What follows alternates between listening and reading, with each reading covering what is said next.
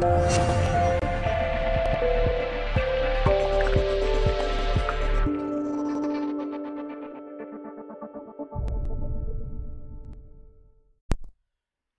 number one question a lot of people have when they start to compile a sales forecast is, how can you predict how many units you're going to sell or how many hours you're going to sell?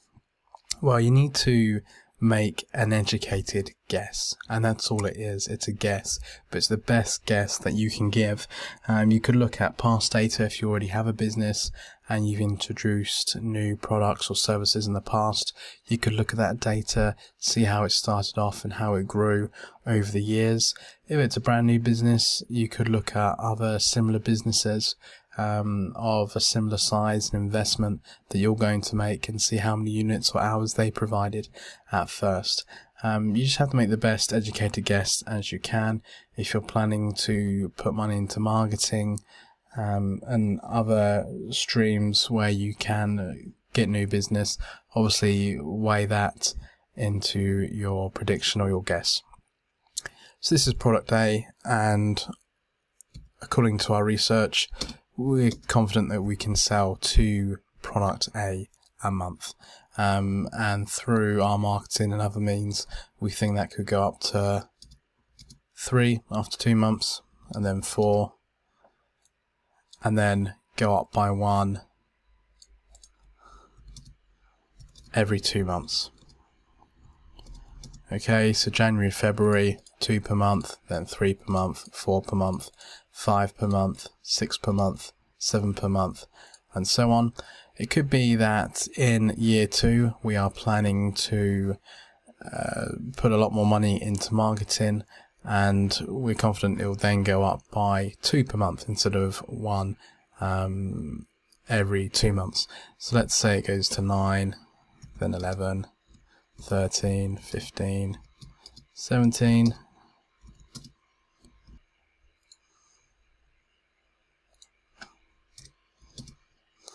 and then for whatever reason we feel we're going to slow down sales in year 3, and I'm just making this up as I go. Okay, so that's our sales projection with units sold or hours provided. We now need to put the cost per unit. So that's for 1 unit. Doesn't matter how many units sold we have in this column, it's cost per unit.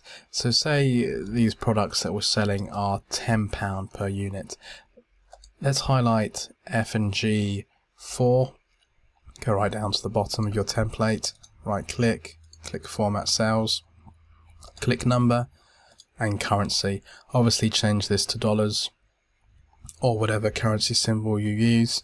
I'm British, so this is the British pound. So £10, £10. Let's drag that down.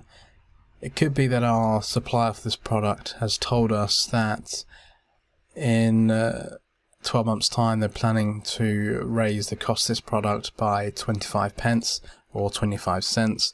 So we could then put in 10.25. Like so.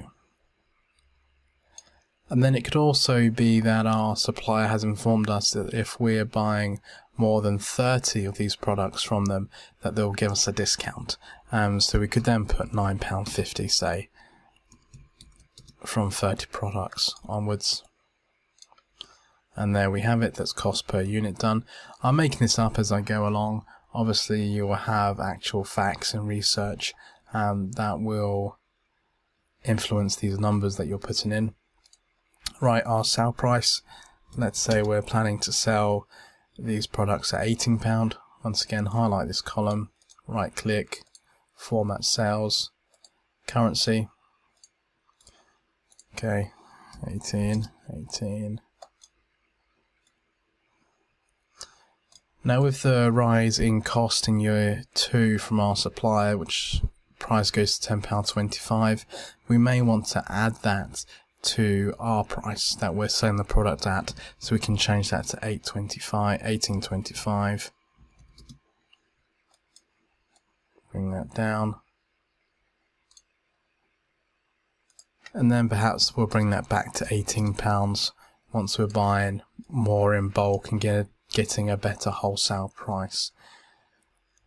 Now, your revenue is nothing to do with profit. Your revenue is just how much you're getting from selling the product. So how much a customer is paying you. So in January, we're selling 2 units at £18. So 2 times 18 is 36. So the formula we need to put in this box is equals the sale price, which is H4 in this case, times units sold. Click enter, and we have 36. We can drag that down, the formula which be copied all the way down, like so. So you can see January year 2 we're selling 9, gives us a revenue of £164.25. That's 9 times £18.25.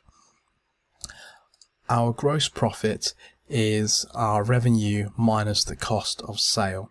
So if we're selling a product, that's our revenue minus the cost of the unit or units. If we're providing a service, it could be that we own a financial advisor, say, then our gross profit could be the revenue, which is price per hour, times the hours, minus perhaps a commission that you'll be paying your financial advisors that are working under you, as that would be the direct cost involved in providing the service. So in this column, our gross profit is our revenue minus, open a bracket, the cost per unit times units sold, close bracket, click return.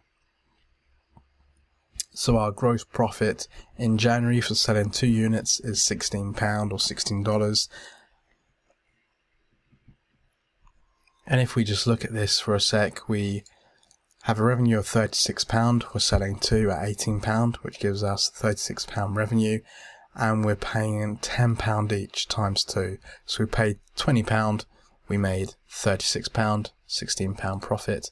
We can just drag this down now.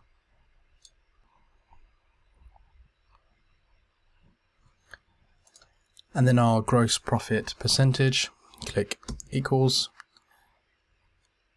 click on your gross profit figure, divide by our revenue, click enter, format cells, percentage. We don't need to have decimal places, 0 decimal places is fine, click OK. So our gross profit margin or gross profit percentage is 44%. We can drag that down. So we stick at 44% right down to December year 2, where it then goes up to 47%. So our margins actually increase in year 3. This is going to have to go on to a third video. Please click on the link and continue watching. Thank you.